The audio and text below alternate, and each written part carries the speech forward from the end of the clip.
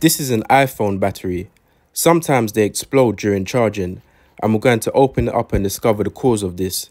First, we have to remove the battery from the plastic and aluminium pouch. The aluminium prevents oxygen and moisture from entering the battery. Now, as with most batteries, this one has a positive terminal, the cathode, and a negative terminal, the anode. The cathode is made from lithium oxide, and the anode is made from copper and carbon. They're both separated by a separator, which is the white sheet. But sometimes, the separator can become damaged and melt from overheating. This leads to the anode and cathode coming into direct contact with each other, and this can cause a short circuit and bare heat. Now, this is known as thermal runaway. Now, iPhone batteries don't actually contain any pure lithium, only lithium compounds in it. That's because lithium is way too reactive in that, and it's more prone to thermal runaway. Pure lithium metal is way more expensive than lithium compounds, so lithium oxide is more economical still.